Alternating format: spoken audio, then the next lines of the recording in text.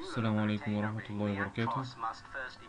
زي ما احنا شايفين طبعا فيديو عن الاكتروس.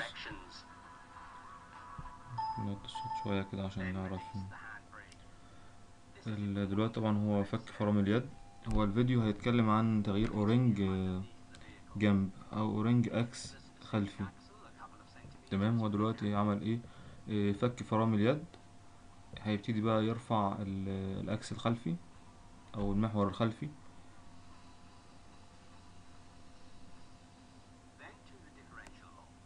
If it is completely released, both wheels move in different directions.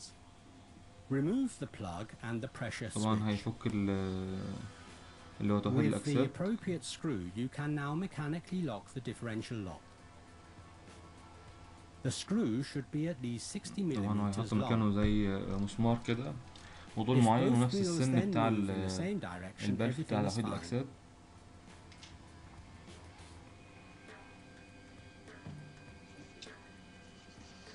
Now we can remove both wheels from the specific axle. دلوقتي طبعا بيفك العجل. دلوقتي هينزل الزيت طبعا من الزيت بتاع الجنب او المناول ده. You can bleed the oil from the bell hub. بيفك الطبتين، الطب بتاع التزويد، The best way is to bounce the oil fill and oil bleed screw. الدرين او بتاعة Then the screws can be unscrewed easier, which is what we then do. طبعا المفروض ان احنا نفك الاول بتاع التزويد اللي هي وبعدين نفك التانية اللي هي بتاعة تنزيل الزيت.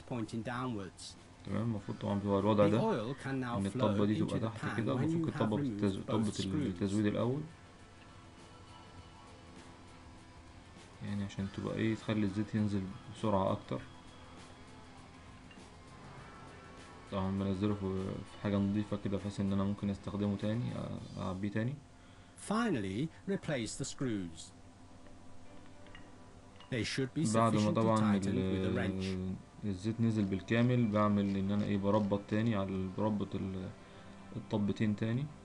You can then طبعا تربيط dismantle the كده hub and the تجميع. rear axle shaft. هشيل بقى اللي هو Firstly, these three screws should be التلات سكرو removed. دول اللي هم التلات مسامير The دول. hub can then be pushed out.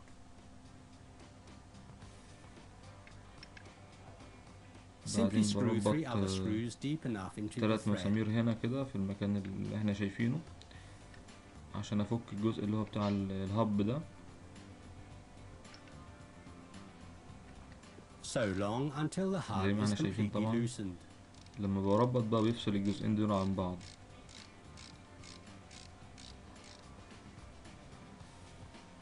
Then carefully remove it and stand it up vertically. اشيل الجزء ده واخليه يقف بشكل رأسي كده، ما انومش على الارض، اخليه رأسي العمود ده لفوق. The oil retainer ring ده الاورينج بتاعنا طبعا اللي هو فيه مشكلة طبعا، ممكن يكون نشف من درجة الحرارة او شقة او عمره افتراضي انتهى، فبالتالي بيسرب زيت. ده الاورينج الجديد. The new oil retainer ring and the right grease should of course have been ordered beforehand. The part numbers are shown below. طبعا اتأكد ان البارت نمبر ده صحيح اللي هو بتاع الاورينج المطلوب. Firstly, grease the part where the oil retainer ring is fitted. This is the only way to ensure that in future there is no leakage. طبعا الشحم ده شحم مخصوص مش شحم عادي يعني. Then place the oil retainer ring and thoroughly بحط الاورينج بتاعي وبحط برضو شحم تاني، بس برضو مش الشحم شايفين الشحم ده شحم مخصوص للاورنجات، مش شحم اللي هو بتاعنا الحراري او الشحم بتاع تشحيم اللاسلكيات. خلاص كده انا ممكن ارجع تاني الجنب بتاعي مكانه اللي هو الهب ده، واتاكد ان هو مركب في مكانه تمام كده. اركب بقى التلاتة سكرو اللي هو من الالين دول واربط عليهم بعزم طبعا. يد العزم بتاعتي او يد الساعة. طبعا العزم 80 نيوتن. طبعا كل رباط بيكون بعزم ثابت، يعني بعزم معين، مش حسب ان هو خلاص تقيلة معايا كده او الرباط تقيل معايا خلاص، لا 80 نيوتن شرط ان هم كلهم 80 نيوتن. Then you have to again turn the hub. كده بقى احط الزيت تاني، اضيف الزيت تاني بتاع الجنب ده اللي هو زيت المناول، طبعا الكمية بتاعته اللي هنا مثلا صفيناها ممكن نحطها تاني، او لو هغير بحط الكمية بتاعتي اللي انا هحطها في المناول ده او الجنب.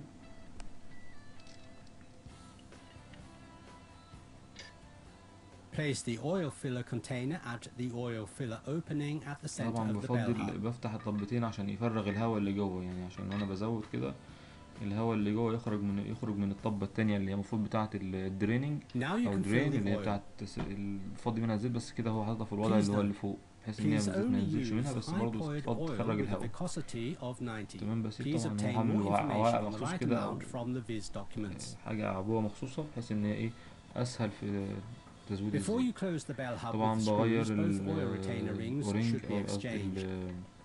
اللي هي الوردة Here you have to be بتاعت quick. الطبتين. Please بغير ensure وردتين that طبعا. when اي حاجة removing the بغير oil فيها زيوت filler وفيها طبة container, لازم not too بغير much oil الطبة، is lost. بغير الوردة بتاعت الطبة، لانها طبعا مع الرباط بتضغط فبتبقى الابعاد Now we بتاعتها again اتغيرت. need the torque wrench.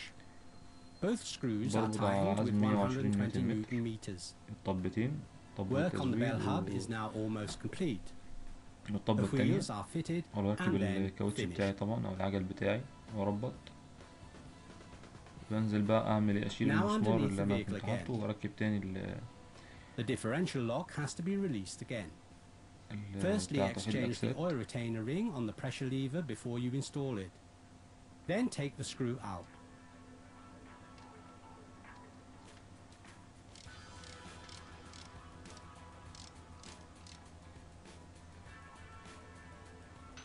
A short check.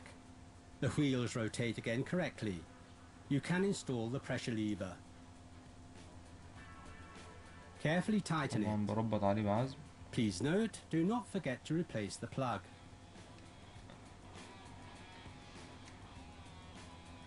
Now you can lower the jack.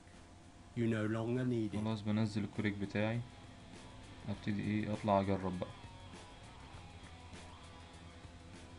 Finally, we only have to check the oil amount قبل in the التجربة بقى axle. بعمل تشيك Take على out the oil filler الكرونة، screw. زيت الكرونة. Normally, oil should flow out of the opening. طبعا هنا As you زيت can الكرونة see, ايه this is not the ناقص case. معايا. Therefore, you should add oil. Just enough until it begins to flow طبعا out. بزود لغاية لما الزيت ينزل عندي من فتحة التزويد دي كده. تمام كده الزيت عندي وصل Then للليفل بتاعه replace the مظبوط. oil filler screw and tighten with 120 برضو Newton الطبة دي meters. 120 نيوتن متر. طبة Then check the الترانس. oil level in the drive-through axle housing. Loosen beforehand the oil filler screw. ده طبعا في In زيت this كده case, مظبوط. everything is تمام. fine. بربط تاني As you عليها. can see, oil is 120 نيوتن flowing متر. out. Replace the screw and tighten with 120 Newton meters. 120 نيوتن متر. Finally, you should carry out خلاص a بشيل short بقى test التحاميل drive. دي او بشيل اللي هو Only الفرملة بتاعت then can العجل، you اطلع test اجرب. whether the exchanged O-ring is tight. ارجع تاني طبعا واعمل تشيك نهائي ان انا اشوف كده في زيت تاني ولا خلاص كده تمام. Then back to the pit. هيبان طبعا لو في زيت تسريب عندي بيظهر على الجنط من الداخل. One last look. Finished. كده تمام عندي مفيش مشكلة طبعا، مفيش زيت. لو في زيت هيظهر عندي على الجنط هنا. اتمنى يكون الفيديو عجبكم، ولو في اي تعليق منتظره في التعليقات تحت. ولو الفيديو عجبك متنساش تعمل لايك، ولو مش مشترك معنا في القناة تعمل سبسكرايب، تشترك معنا في القناة وتفعل الجرس عشان يصلك كل فيديو جديد. والسلام عليكم ورحمة الله وبركاته.